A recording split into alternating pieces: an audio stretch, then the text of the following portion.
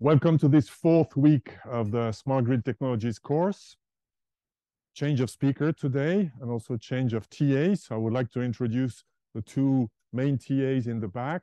Shonak, who's also our Zoom master. This course will be recorded and posted online. And Ludovic, who will be helping with the TA, with the software assignments.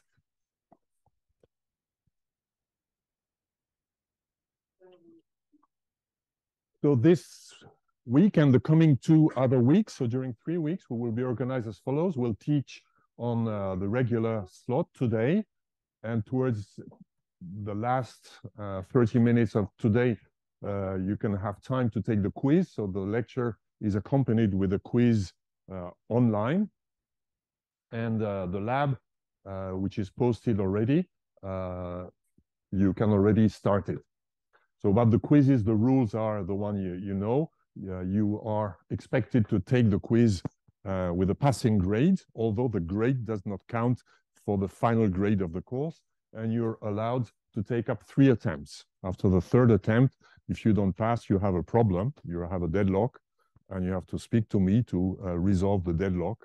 And speaking to me might involve giving you an oral quiz to make sure you really master the stuff. Hopefully that happens to nobody.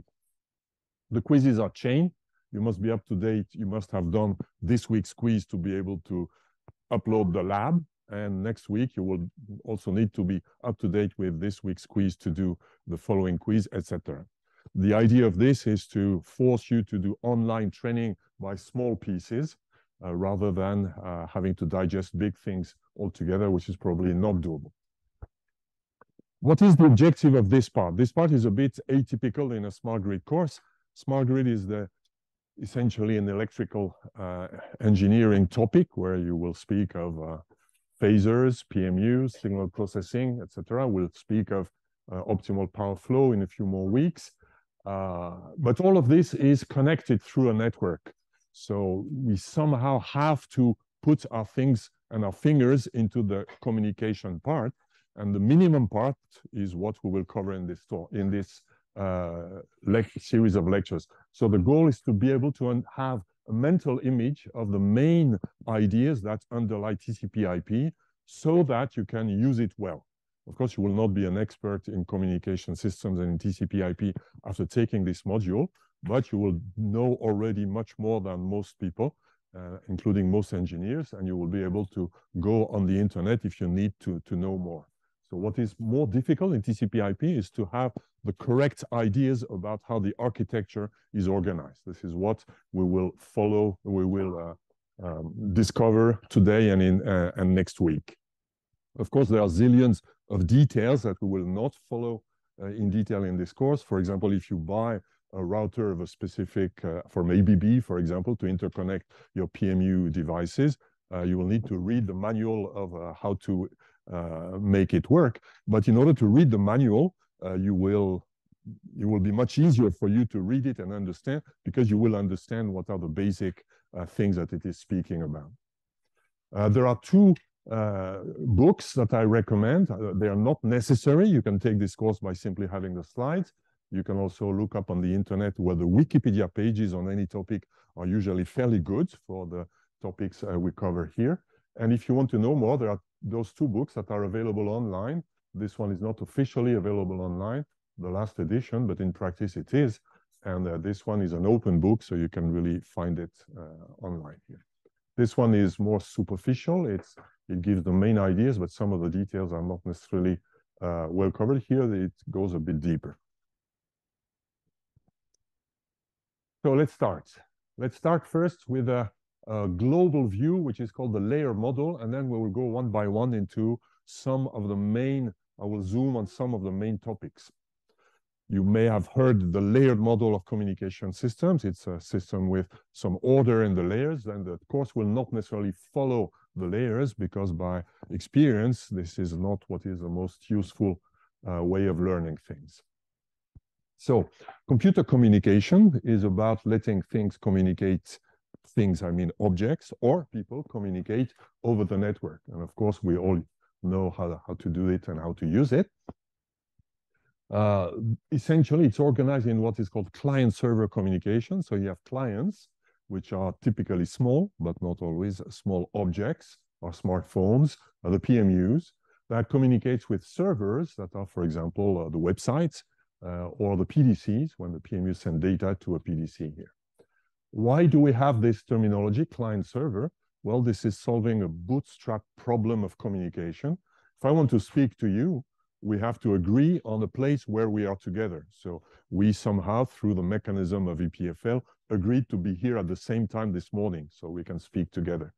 If you want two machines to speak together, you have the same problem. They need somehow to be ready for speaking. You cannot simply start a device that will speak to another device. Chances are the two devices are sleeping when they're doing nothing, so the communication will not work. How do you wake up a device? Well, you need to press a button somewhere, but this device must be somehow ready to receive messages. That's what is called the function of a server. So a server is a device that is waiting for messages to arrive and to do some job, as opposed to a client that doesn't have to wait, which does it on demand. When a client has something to send, it sends it to the server, and the server is ready listening to things. So that's the definition of client and server. So that's I would say, the visible and useful part of computer communication. We have a PMU and a PDC. The PDC, phaser data concentrating unit, that has the goal of putting together all the PMU measurements and aligning them, and from that to do what is called state estimation that you will discuss in more details in the following modules.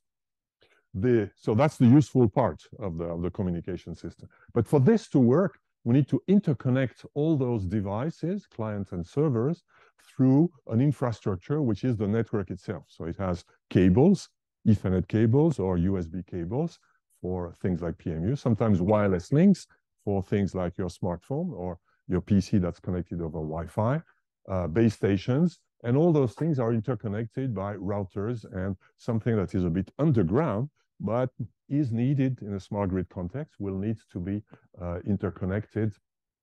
For example, PMUs are typically connected via Ethernet cables to Ethernet switches that are connected to routers that are connected to other devices like the PDC. What we will discuss is what is the organization of this insofar as it affects end users. End users is an engineer who's writing program from, for example, a PMU that is writing the program that has to send the data. So the way these things are organized influences the way we write such programs and we interact with the networks. That's what we will discuss today. So here is the traditional description of how the internet technology is organized. It is called layers. So we see here, for example, all the software and hardware that runs on a smartphone. It is organized in a number of layers. The number of layers is not always agreed upon to be the same, but typically most textbooks will consider there are 5 layers: application, transport, network, MAC, and physical. We will discuss each of them in as much detail as we need to be able to have a good mental model. What is the definition of a layer? Well, a layer is nothing else than the classical problem we have in any complex system, which is modularity. We need to make a system made of pieces called modules that have well-defined interfaces such that I can interact with the module by knowing only the interface. This is what we do when we interact with our PC or our smartphone. We don't need to know all the details of how the operating system works to be able to send an email, for example. But we need to know what is the concept of a file, a directory, a permission. Those are things that affect us. So we need to know something which are essentially visible at the interface. That's the first principle. That is common through all complex systems, and in particular in software systems. Here we have communicating systems. So communicating system means they have 2 types of interfaces. They have on this diagram the horizontal interface, which is when module, for example, the application layer. The application layer is your web browser and the web server. There are 2 faces of the application layer. When a web browser speaks to a web server, it uses an interface, which is a software interface, which is defined by the HTTP protocol. The HTTP protocol, Hyper Transfer Text Protocol, is the protocol that defines the internet. So it says what is the format of the messages you send, and all the interactions. For example, when you go to a web server, you expect to send a verb called get, followed by the name of the page you want to download, and that is the interface. So by nature, because we are communicating, layers communicate with other layers that are at the same of the same nature. So an application layer entity speaks to another application layer entity. In addition, an application layer entity speaks to the transport layer, which provides a service to it. We will discuss about that in a second. The transport layer is what we do when we implement the software. So we need to send data. How do I send data in a computer? Well, I use the interface of the transport layer, which in most systems is called the sockets interface. That's the one you will exercise in the lab. And similarly, the transport layer speaks to the network layer to have the data sent, and the network layer speaks to other network layer entities. Here you see a difference is that the application and transport layer are end-to-end. We expect them to be present only in client and servers, whereas the layers below, they build really what is called the interconnection infrastructure. They are more intermediate systems. For example, if I send a piece of information from here to a remote server, I will not have a direct network layer connection or a direct physical layer connection. I will go by a number of intermediate systems that are called routers or switches. So this is what we will discover in detail. So the first thing to remember is that the names of those four layers, physical, MAC, network, transport application, and this organization of layers. In the rest of today and next week, we will discuss all the details, what we need to know about all of these applications. The words TCP-IP have to do with the names of the network layer. It's called IP, that's a synonym. And the transport layer has two modules, two variants, TCP and UDP. And the most spectacular one, because UDP is simplistic, is TCP. So that's the name of the protocol that is used here. I'm using the word protocol. What does a protocol mean? Well, a protocol in this context is exactly the specification of the format and of the rules at this interface between two layers, two entities that are sitting at the same layer. For example, HTTP is a protocol. It says exactly what is the format of the messages that a web client sends to a web server and what is the expected actions that result from sending such a format. What is the format of the error code, the 404 error that you receive? All of this is part of the HTTP protocol. Similarly, when a transport layer entity speaks to another transport layer entity, it uses a protocol, which is, for example, TCP. And IP is also the rules of how a router and a host speak to each other. That's called the Internet Protocol and Ethernet, etc. We'll cover all of those in detail. Quasi all networks today use this. I say quasi, that means there are some who don't. 20 years ago, there were many who did not use. For example, if you have a Macintosh, 20 years ago, a Macintosh was not using TCP/IP. It was using AppleTalk, which was not at all TCP/IP. It was doing the same thing, but differently. So it was not using, it had a transport layer, an application layer, a network layer. The network layer was using AppleTalk things, which is Macintosh type of things, much easier to use, no complicated address like we will discuss today, but it was not scalable. AppleTalk was made to connect perhaps your 20 computers at home with 10, or in an office with a few printers and a few backend servers, but it did not scale to the global internet like IP does today. So this has disappeared. And there were zillions of things like AppleTalk, DECnet, IBM, they all had their own way of things. Those things have disappeared, but in the smart grid technology, there are in corners a few of them that remain. In particular, there are sometimes protocols that don't use IP in substation automation. We will not discuss them in detail because they tend to disappear because they don't add value to doing it in TCP/IP. They are just here by the result of evolution. So the application layer is fairly easy to imagine what it's doing. That's the software that runs in your web browser and in the web server. That's the application layer. Also, when a PDU sends data to a PDC, that's the smart grid application layer that does it. Now, the application layer uses the transport layer. So as the first mysterious thing, what is the transport layer? Well, the transport layer is providing a programming interface to the application layer. Remember that the layering principle means that any layer, except the ones at the top, offers a service to the layer above it. So the goal is to simplify the job of the application layer. When you send packets, when you send data from one computer to another computer, you need to solve zillions of issues. Like, I mean, at the end, in order to send data, you don't send a page or an object or an image, you send bits. So how do you write the bits, in which order? All those details needs to be solved.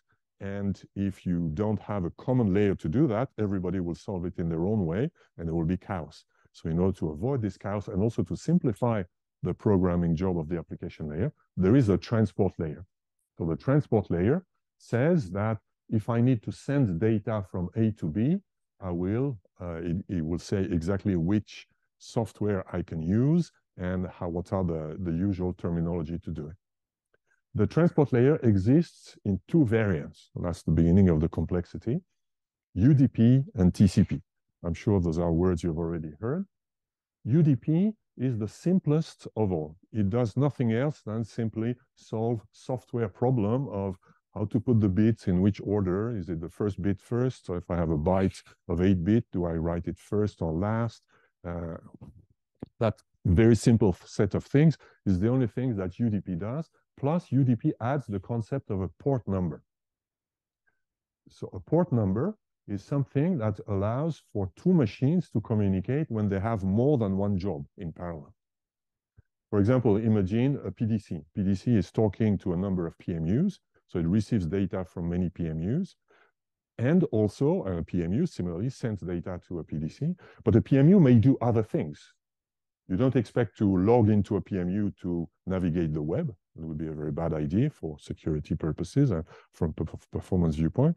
But certainly there are other things you do on a PMU. Can you imagine one of them?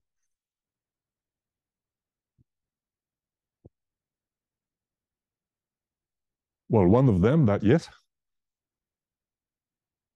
Time estimation, exactly. So there's a time protocol there is another process that probably runs over UDP to receive the time correctly. So that's an example of a maintenance job. That's something that's underground that we don't really care very much about the semantic of application, but we need it for the PMU to work. And also once in a while, and perhaps every week even, you will need to patch the software of your PMU, because the PMU will probably use cryptographic software. This cryptographic software needs to be patched because there's an arms race between the attackers and the defenders. And whenever we find a weakness in software, we fix it, and then we need to deploy the patch in the PMUs. Plus, you're working in the lab on your PMU, so chances are you always improve your signal processing software, so you want to modify it. How do you modify the software? Well, you need to transfer your software code, large number of bits, into the PMU. You don't do that over the same application as you do the normal PMU job. So there is and also perhaps you want to log into the PMU to see if everything is okay. You will do an SSH session into the PMU. So you will do a number of things in a PMU just for maintenance purposes. So there are a number of tasks, or in computer science, they're more often called processes, that work in parallel. Now, when you send a packet to a PMU, you need to say, is this a packet that the PDC is sending as an acknowledgement that the phasor measurement unit measurement has been received okay? Or is it a packet that instructs the PMU to report something like, is the PMU up and working? That's what you do when you log into the PMU to verify its status or to configure it. So that will go to different processes. So if you want to identify and each of those processes is in an application layer of its own. So in order to know to which application layer the packet will be going, or within the application layer to which sub-function it is going, we use what is called a port number. So a port number is a 32-bit number that is associated with any activity that you do. So when you use the transport layer, you will do things like you say, I want to send data. I am the phasor measurement unit application. Give me a port number. We don't care which one it is here, and then send it to the port number of the PDC. I need to know the port number of the PDC. So typically, the port numbers of servers must be known in advance. That's the principle of client-server communication. Remember, the server is expected to be up and running and waiting for things to come. So the simple way to do it is also for the server to follow a well-known port number. So the PMU must be programmed with the port number of the PDC, and then the data, when they are received by the IP layer, will be forwarded to the UDP layer with the information on the port number, and the port number will be used to send the data to the correct process in the application layer. Why do I spend so much time discussing a minuscule detail of the application layer, of the transport layer, which we will rediscuss in detail a bit next week, is because for reasons that will be completely obvious next week, this is visible everywhere. So the port number will be visible even if you're not programming the application layer. It will be visible in a number of instances, as will become clear a bit later. So first take-home message here, the transport layer uses port numbers to differentiate the processes inside the machine that need this. So that's all for the global overview. Now we will dive into the network and MAC layer, which are those things here. The network and MAC layer are the interconnection network. Those are the things that allow to build a network. So first, the network layer. The network layer interconnects all systems in a given universe. So what is a universe? Well, for most of us, except perhaps in the smart grid, for most uses, it is the internet. So the internet is meant to be a globally interconnected system. So I can send a packet to a server in California or in China or anywhere, perhaps not North Korea, but most countries are part of this global universe. Sometimes we have a special universe. For example, in the smart grid network, you may want to separate your production network. So typically, industrial networks tend to be separated from the internet. So the network, the smart grid network, you want as much as possible to separate it. So that universe, in that case, is the smart grid network. Similarly, a train management or a railway station management network, you hope it is separated from the main internet so that you can't hack it, essentially. So within these universes, the protocol, which is called IP, stands for Internet Protocol, follows a number of principles that we will discuss in detail. So the first principle, which is a design, which illustrates the main design. First, every interface has a number called IP address. So what is an interface? Well, this PC is connected over Wi-Fi now. So the Wi-Fi interface has one IP address. I could also put an Ethernet cable into the PC. That would be a second interface that would have a second IP address. So every communication interface, which are things by which you communicate, wireless adapters or cable system, has a number, like a telephone number, essentially. But it's called the IP address. Sometimes when you read blogs on the internet, people call it IP. What's your IP? It's like if I ask you, what's your telephone? It means what's your telephone number. Here it's the same. When people say IP, they mean IP address. And it must be unique in a given universe, of course. So all IP addresses in the world, in the global internet, have to be unique. Then the data received from the transport layer, remember the layering principle, the transport layer allows the programmer of the application layer to send data through an interface. Then the transport layer has blocks of data. Then these blocks of data must be broken into things, chunks that are called packets. So that's the main principle of the internet, this principle of packet switching, that the data, as soon as it leaves a machine, is in the form of packets, which are relatively large by the technology of 20 years ago and relatively small by today's technology. Today, the maximum size of a packet is in principle 1,500 bytes, so 12,000 bits. A byte is 8 bits. That's in principle the maximum size. I say in principle, it depends on the configuration of the systems. It's not always that number, but as a first approximation, that's that number here. So if you have to send a video file, then you will need to break it into thousands or hundreds of thousands of such packets. And each of those packets will navigate over the internet. In order to navigate, every packet contains a destination address and also the source address. The source address is used essentially at the destination to know whom to respond to. If I connect to a web server, this web server will know where to send the reply by looking at the source address that's contained in the packet. That's the principle of the postcard. So this is imitated from the postcard system of the post office. Except with the postcard, usually if we have a big message to send or a textbook to send, we don't write 20 postcards, which every postcard containing a page of the textbook, but that's how the internet works. And the systems that you expect to handle this are called routers. So you don't expect that my web client is connected to my web server. You expect that the web client is able to send a packet via Ethernet or Wi-Fi to a router that will send it to another router, etc. That will essentially send it to the destination. So we expect that there are so-called switching systems called routers that receives packets that are intermediate systems. They are not the source nor the destination. Their job is to allow the network to operate here. That was invented in 1973. So you see, that's 50 years ago. So here's an example where I'm sending a mail to someone, and you see that the mail is perhaps containing a big image that is broken into packets. So here I'm showing client and server at the periphery, and the boxes in the middle are routers. And if I'm sending a mail, I'm sending them to my mail server. The mail server will eventually send it to another mail server, who is the mail server of the destination, of the recipient. And the mail server will send it to the PC or to the smartphone of whoever is sending it. So here we see that we have 4 end systems that are involved. The web client, the mail client that sends it to the mail server. The mail server sends it to another mail server, and the mail server sends it to the mail client.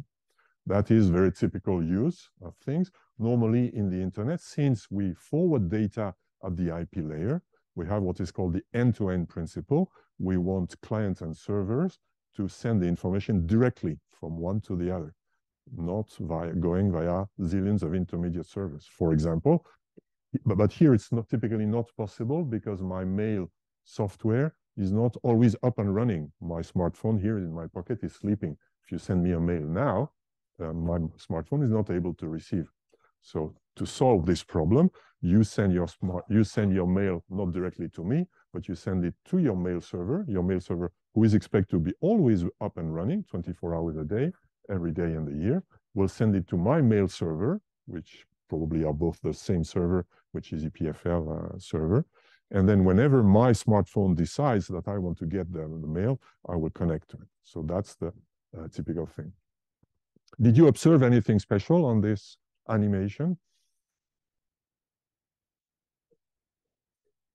They did not follow the same route. So that's the principle of this postcard system. If I send every packet is a standalone entity that can follow possibly different paths on the internet. It can happen, as we will see, it's not forbidden, but it will impact performance. For example, when we send large amounts of data with TCP, as we will discuss, that impacts performance, but that is possible in the internet today. Most routers will try to avoid this, but it is possible. In particular, the idea is that this interconnection layer is largely independent of the thing here. For example, if one router goes down, so you have to imagine the internet is huge systems. There are millions of devices. So what's the probability that in a given interaction, if you log into something and your session lasts an hour, was the probability that at least one of the devices on the path has a problem and boots, or the software is patched, or something happens that causes an interruption of service? The probability is large. So this has been designed to allow for this. That's why the packets here can be independent entities. If one of the routers goes down and another path is found, the packet will find its way to go to another path here. So we cannot guarantee that the path will always be the same. That's a consequence of allowing the system to reconfigure smoothly and completely independently, which is the success of the internet. That's why the internet was a success compared to other technologies, is that it has the ability to repair errors easily and reconfigure. A few words about the addresses.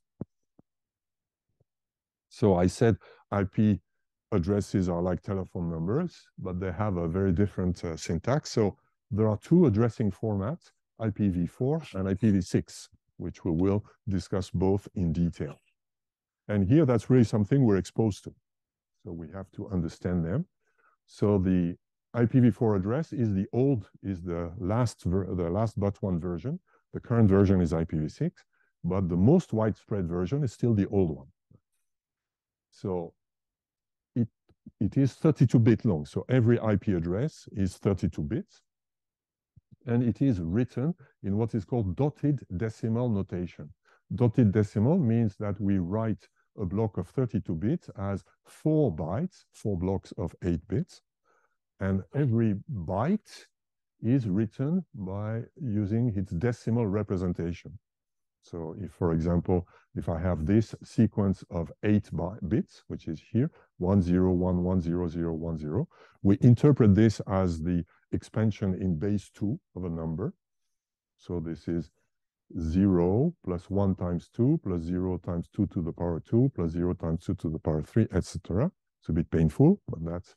So it's, we interpret that as a number, and if we expand it, 2 plus 16, which is here, 1 times 2 to the power 4, plus 1 times 2 to the power 5, plus 1 times 2 to the power 7, that gives 178.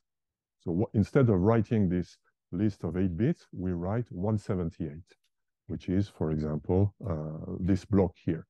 IP addresses at EPFL, most of them start with 128, a few of them with 129, but 128, 178, 151.1, that means this is this sequence of bits here. This is totally obsolete. This is because it was done in the 70s. Today, we would use hexadecimal digits. An hexadecimal digit is based on the observation that if we use, well, the observation first is we don't want to use base 2, which is the natural thing that computers use.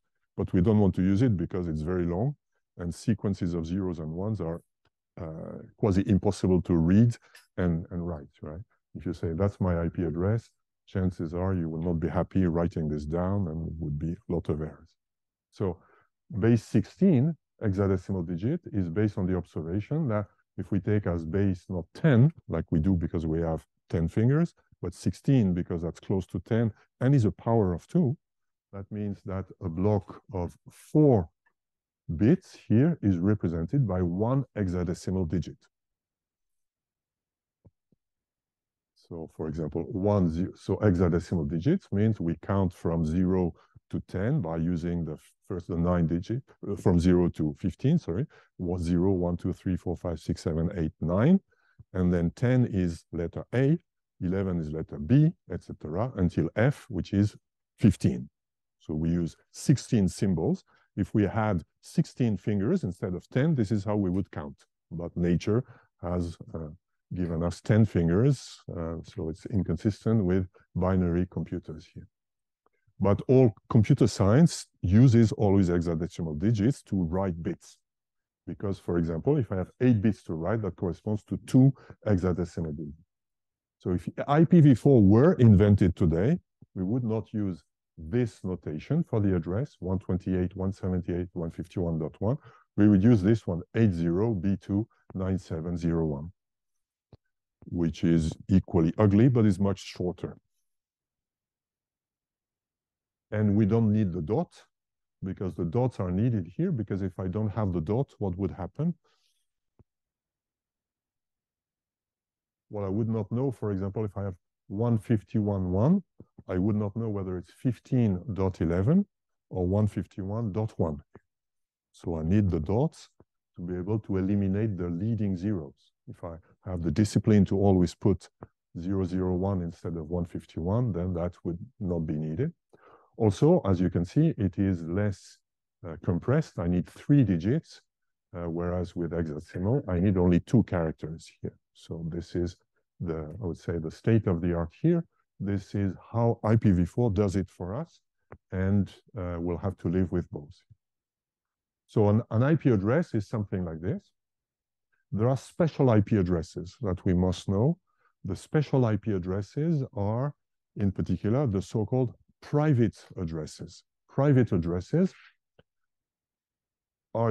those ones are called public addresses. So a public address is like a telephone number. I mean, you don't choose your telephone number. It's given to you by your operator. So the same for IP addresses.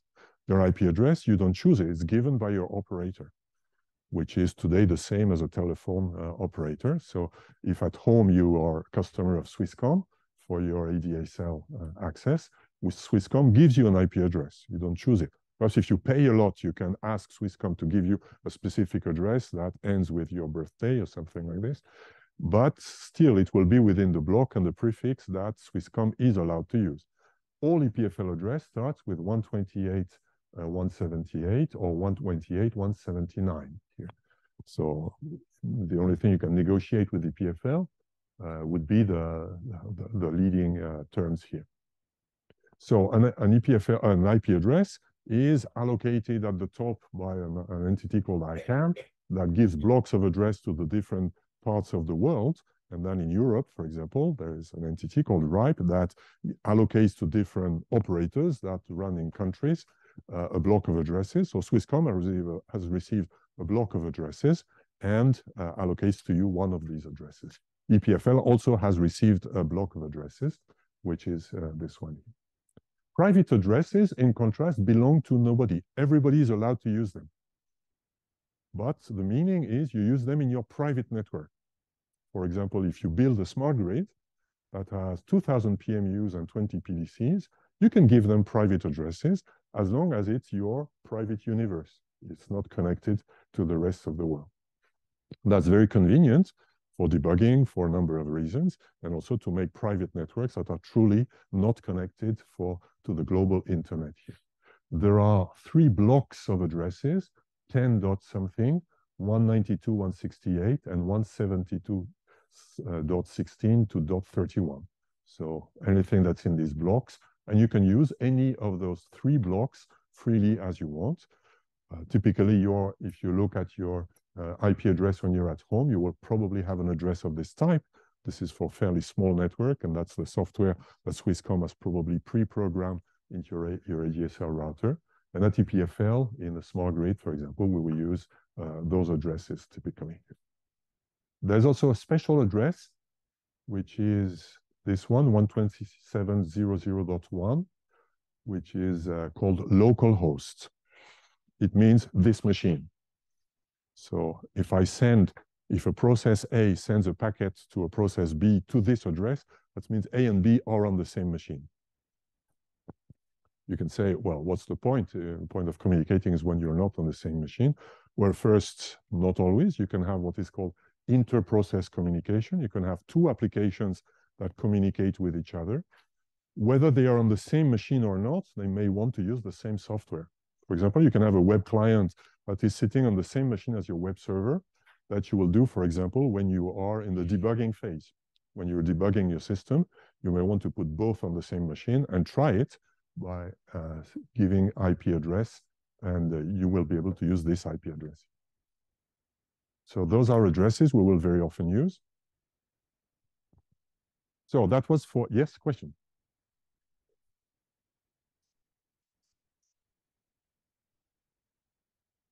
How do you, the best is to have a calculator.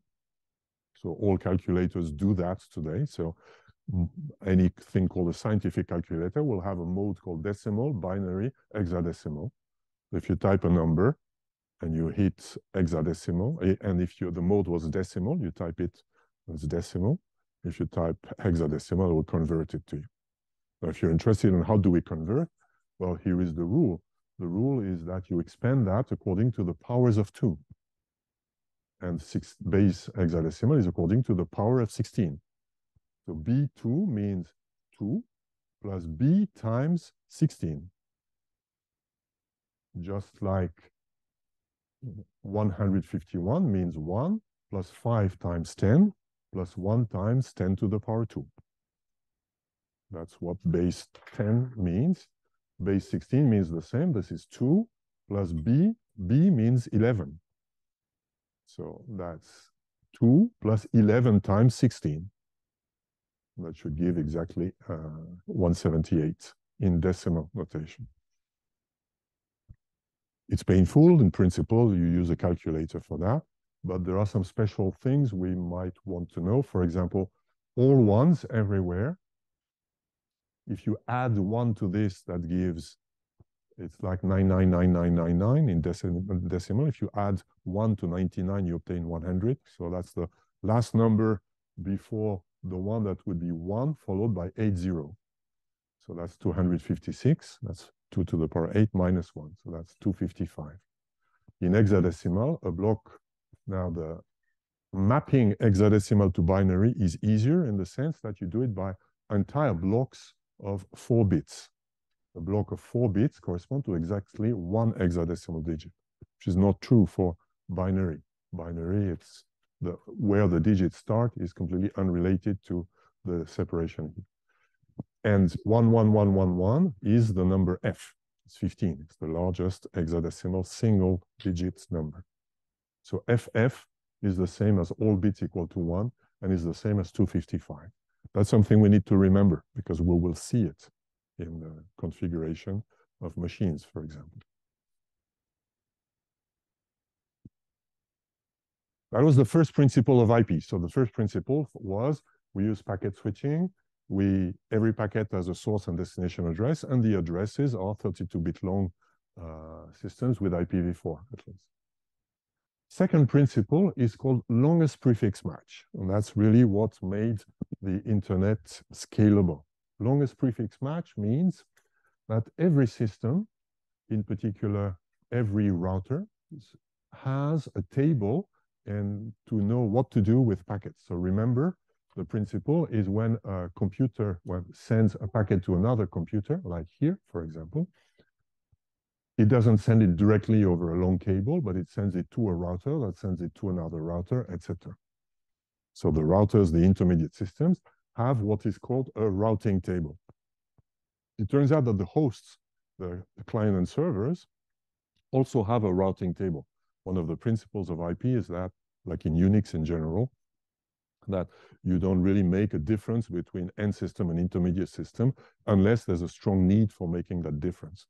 So hosts and routers have a routing table. Let's zoom on the routing table of this box here. This box is a router that is sitting at the interface of EPFL, that's the EPFL network, and the switch network. Switch is like Swisscom. It's an operator that is a special one that's funded by the Swiss government primarily to interconnect research institutions and universities and schools.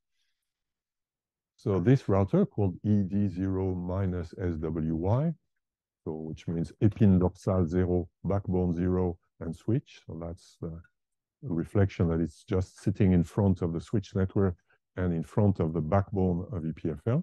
If we look at its routing table, here I'm giving a simplified view of it. It contains 3 lines. So a routing table contains columns, which correspond to fields. There may be many details that we won't discuss here, but the main details are the destination, the next hop, and the interface. So there are, in fact, 3 columns here. They are put together here. What does it mean? It means for every packet where the destination address corresponds to this, here is what to do with the packet. And what to do with the packet means 2 things. Where to send it, so there's an interface number. Here, to make the story simpler, I put south, but in computers, they are not called south. They are called with names such as E0 or ETH1 or UN1. So they have letters that correspond to ETH0, stand for Ethernet 0. That's the name of the physical interface here.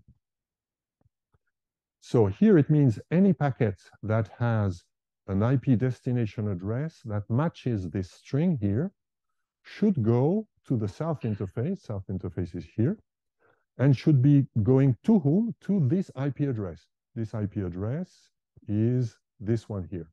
So it means if this guy has a packet with a destination address that matches this, it should send it over the south interface, and it should send it to the router that has this IP address. Here, we don't know whether it's the router or the final destination, but it just says to the system that has this IP address. Now, a few words about this, the destination. The destination is not one IP address, but is a prefix. Prefix means it's not the full address, but it's anything that starts with the first 24 bits of this address. So the /24 means consider only the first 24 bits of this. Here, this is a string of 3 dotted decimal integers. The dotted decimal integer represents 8 bits, so that's a string of exactly 24 bits. So we could say the /24 is useless because that's exactly 24. But because of the hexadecimal, the dotted decimal notation, if you want to express only the first 25 bits, for example, you will not be able to write a number of decimal digits that corresponds to exactly 25 bits. So we put the /24 to be explicit here. Here there are 2 other entries, 128, 178/16, and another entry which is 0/0. So an IP address or an IP prefix 0 means invalid. So it's not a valid address. The IP address 0 is not a valid address, but the /0 means it's empty. So that means that's the empty prefix. Because we use prefix matching, also called longest prefix match. So what does it mean? Well, it means, assume here, COMSYS sends a packet to lemma, LRC MAC4. So it will send an IP packet to this address, 128, 178, 129.64. It will create an IP packet. The IP destination address will be this one. When this packet reaches this router will go to the table here and will try to match all those lines here. The first one, does it match? The answer is yes. Does it match? It means whether the 24 bits of this prefix here are found exactly as the first 24 bits of this address. The answer is yes. So it matches this here. Does it match this one? Are the first 16 bits of the address equal to 128, 178? The answer is also yes. It also matches the second line. Does it match the third line? Well, also yes, because the third line is empty. So anything matches this one. You always match because you have nothing to check. So it matches the 3 lines. And the IP principle number 2 says if you have multiple matches, you take the more specific one, the longest. Which means this packet will follow the rules dictated by the first line, which means it will go to this router via the south interface. So it will be sent here. It will go here, which is the correct thing to do. Now assume COMSYS sends a packet to DISUN3. The address is 128.178.79.9. Well, the difference is that the first line does not match. The lines 2 and 3 do match. So we will send it to the longest of the matching lines, which is the second one, which means it will go to 100.3, also via the south interface.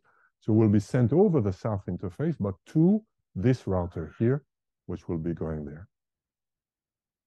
Now assume LRC MAC4 replies to COMSYS and sends a packet to this address, 129.132.66.46. That's an address at ETHZ in Surrey. And when the packet reaches the box here, what does this router do? Well, it looks at all the matches. We see this does not match, this does not match. So the only thing that matches is this one. So it will send it to the north to this interface here. So this is what this table encapsulates. What is it really doing? What is the semantic of doing this? Well, this table means that by default, send everything to the north to switch. Then second default, anything that starts with 128.178, which in practice means the wired network of EPFL. So it means if it's EPFL, send it by default to this here, which is the backbone of EPFL. With one exception, for some reason, there is one part of the EPFL network that's not on the general backbone, but is directly connected here. So that's an exception here. So this is what longest prefix match allows you to do. It allows to have default rules, and then to supersede the default by more specific things that can be nested. And that's the key to make the internet scalable. In the internet, there's 1 million different IPv4 prefixes. When we take the sum of all the prefixes that are possible somewhere, networks in California, in India, everywhere in the world, the sum of all those possible prefixes is 1 million. But we see with just 3 lines, this router is able to reach the entire internet. That is what makes IP work well and work the way it is. And that's why we have this rule here. Of course, this is only when an IP packet is received by a machine, and this machine knows it has to forward it beyond itself. If I send a packet to the address 128.178.100.12, that means to the router itself, then the router will pass it to the transport layer, will not look at the routing table because it's one IP address of itself, which is a very rare case, but is what the network managers of EPFL do. Once in a while, they might go into this router to look at statistics or to change its configuration, for example. A consequence of this is that the IP addresses must be structured. If I am at EPFL with my smartphone, I come in the morning at home, then I move to EPFL, my IP address must change. My IP address when I am at home is not an EPFL address. I'm a customer of Sunrise, so I have a Sunrise address at home. At EPFL, I have an EPFL address. So that's a corollary that the IP addresses reflect the network in which you are, which roughly speaking reflects the geography. This is why if you go to French TV and try to stream some program, they will refuse because they recognize your IP address is in Switzerland. It's a block that has been allocated to Switzerland, so they know where you are by looking at the IP address. Not exactly. I mean, I can have an EPFL address. EPFL has multiple sites in Vallis, in Fribourg, in Geneva, in Écublens. You don't know which of the sites you're in if you don't know exactly the numbering plan of EPFL, which a priori is not something public. So you just know it's EPFL, but you know it's not in France. You don't know exactly where it is, but coarsely you do.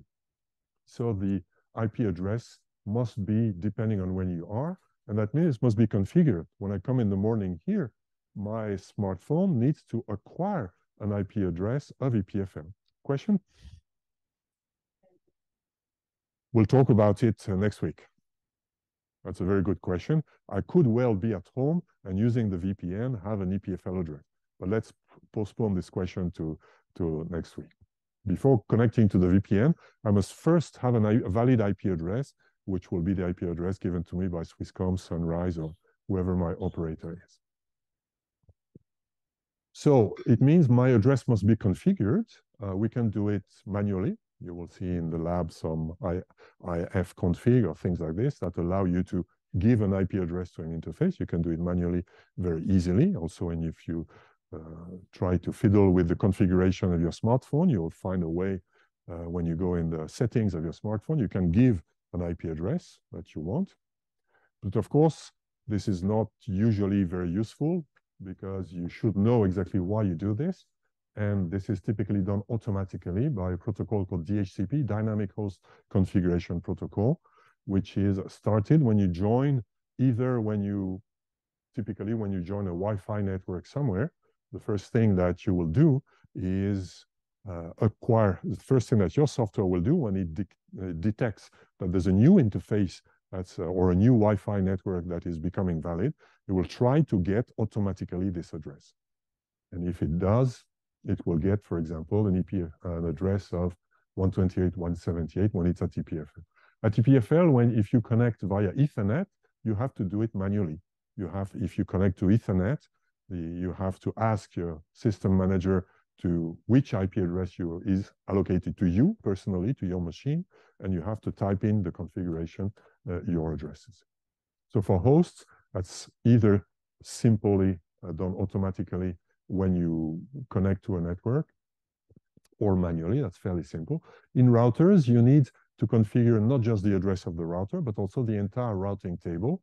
And this is done typically by things called BGP or OSPF.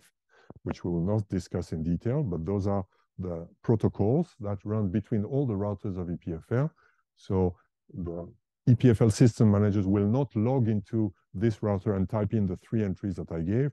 Those will be discovered automatically by having the routers speak to each other and discover what are the available things and how to write a routing table that reflects that. Here are a few commands that you can use in your own machine to look at that, and we'll do that in lab 1. You will that's the kind of things you will be able to do in lab 1. So if we conclude this first hour and plus 10, or we could build a network by connecting all systems to routers, then connecting the routers to routers. But this is not the way it's usually done. So perhaps in 20 years, that's the way it will be done. And then this course with the first hour would stop here. But today, that's not the way it's done. If you connect systems together, you connect them either to a Wi-Fi station or to an Ethernet switch.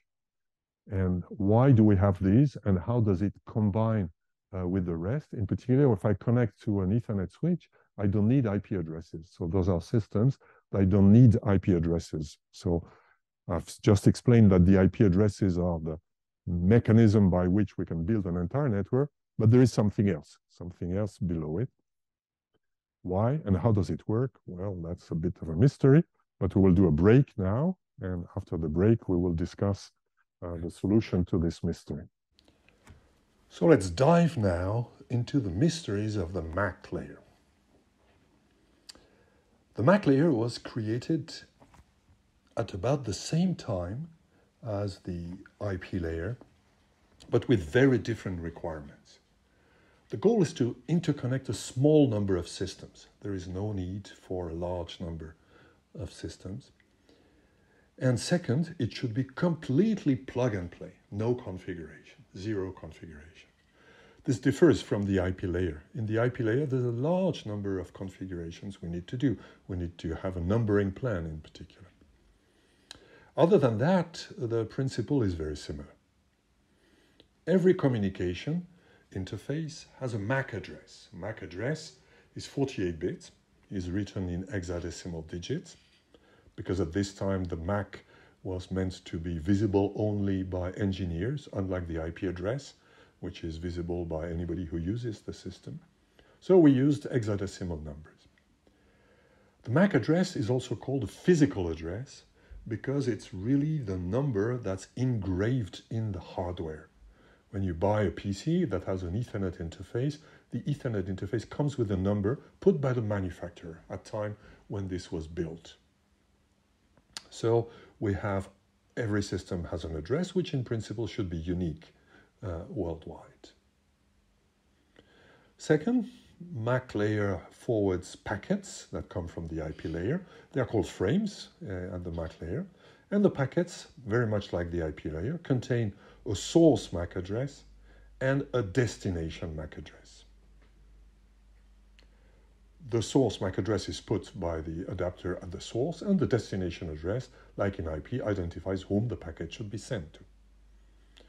An Ethernet switch has a MAC forwarding table, very similar to the IP routing table of a router, but there is a big difference. The big difference is that that's an exhaustive list of all the MAC addresses of all the systems that are reachable in this environment by this MAC layer system.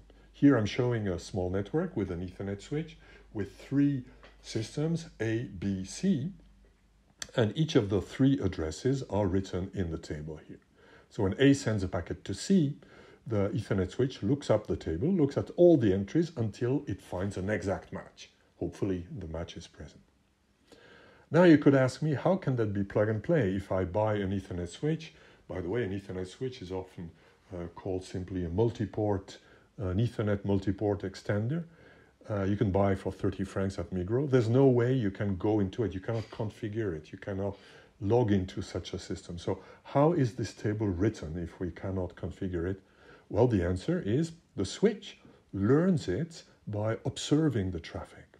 When A sends a packet to C, the packet contains a source MAC address which is the address of A, 0, 8, etc.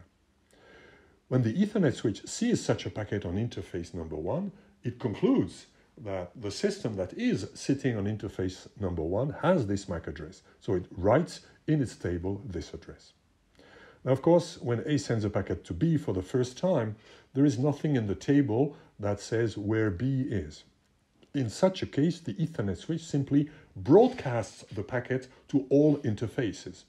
It will simply send it to all interfaces except A, so to B and C. C will receive the packet, B will receive the packet. The hardware will analyze the destination address. The Ethernet hardware at B will say that's for me. The hardware at C will say it's not for me. And if C is not spying, is not trying to hack the network, then the hardware at C will simply discard the packet. By doing that, B will receive the packet. And in most cases, if A sends a packet to B, sooner or later, B will also send a packet, probably to A, perhaps to some other device. So as soon as B sends a packet to A, perhaps by sending an acknowledgement to the data received from A, the switch will learn the MAC address of B and will put it in this table.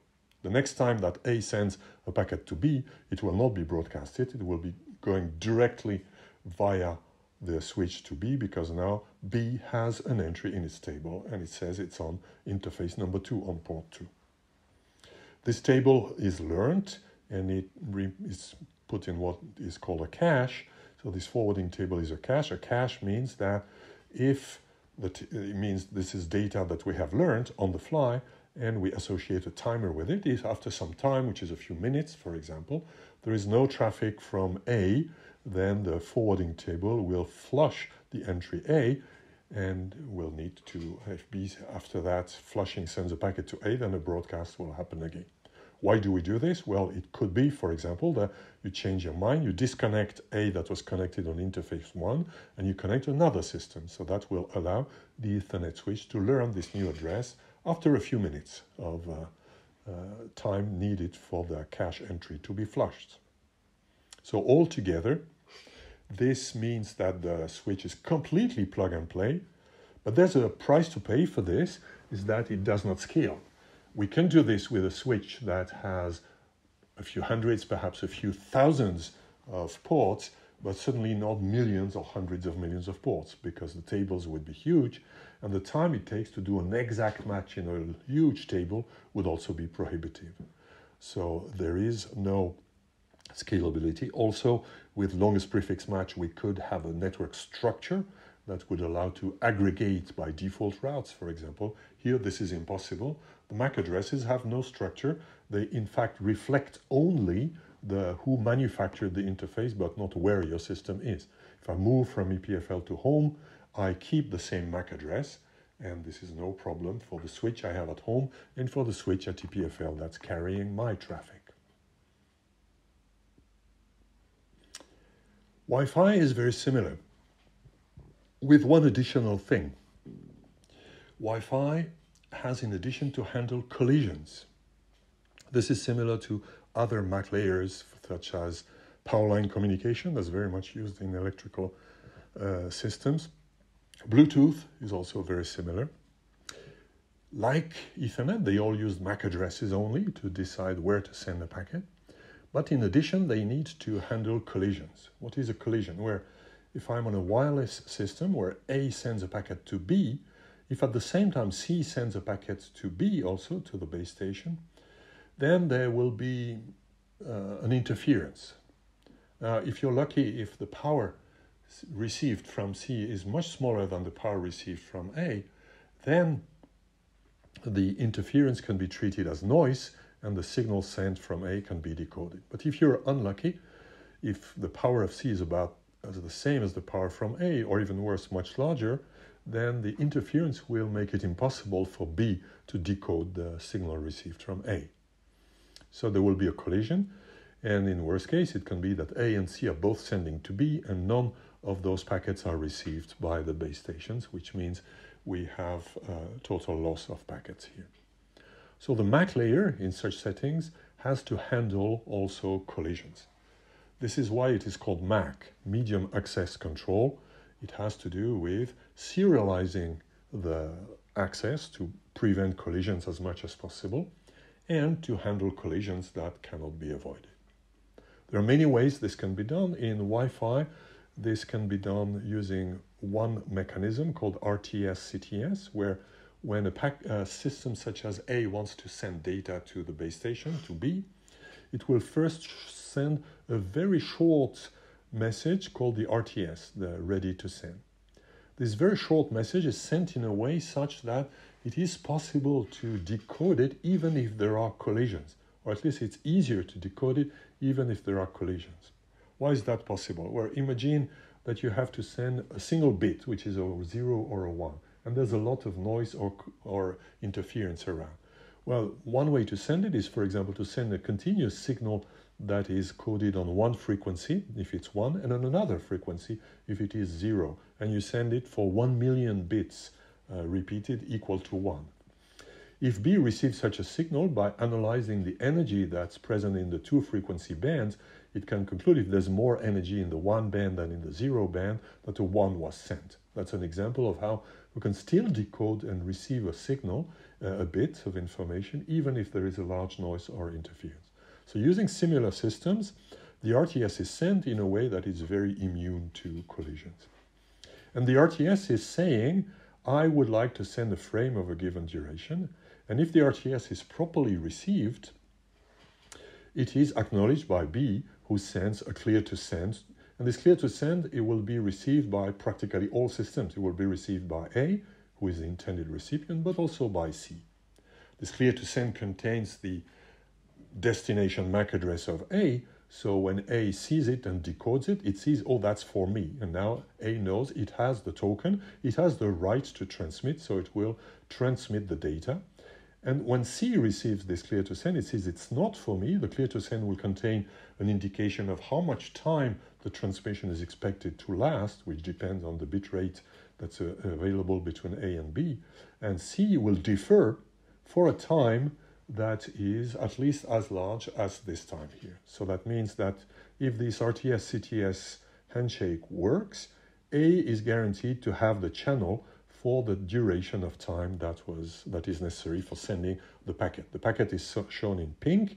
It consists of one or several blocks of data that consist of one single MAC frame, and it is also completed by an acknowledgement sent from B to A that serves to confirm that everything was okay, in particular that there was no other collisions during this time, so everything worked as intended, and this is what is used to guarantee somehow that the collision will be avoided.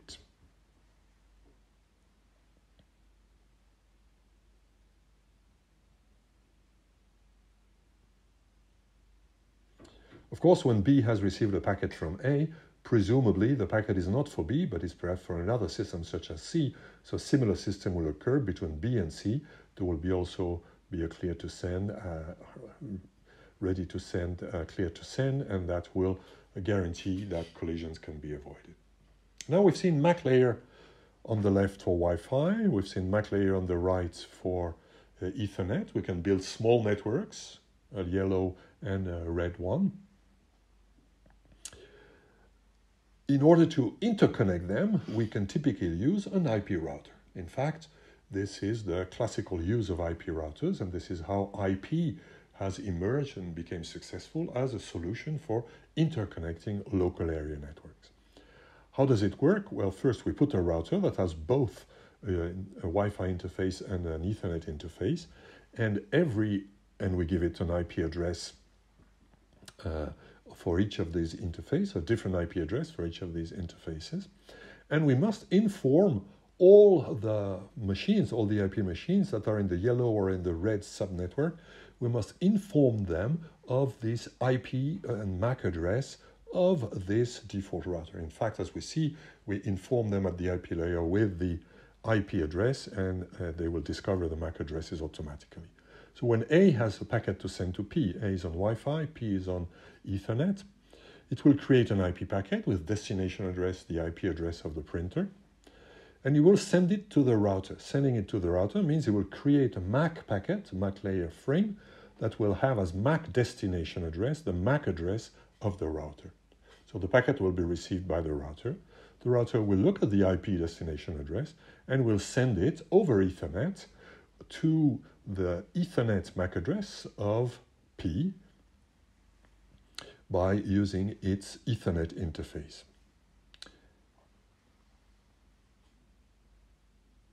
For this, of course, we need that A knows the IP address, knows the presence of the router, which is a configuration that's needed. Now, assume B has a packet to send to P, then the communication will be done by sending the packet directly to P to the IP address of P. So communication with TCP-IP always uses IP addresses, even if it's inside a local area network. Even if B sends to P, they're both on Ethernet. You could send a packet from B to P without using IP addresses, but with TCP-IP, we mandate that we always use IP addresses.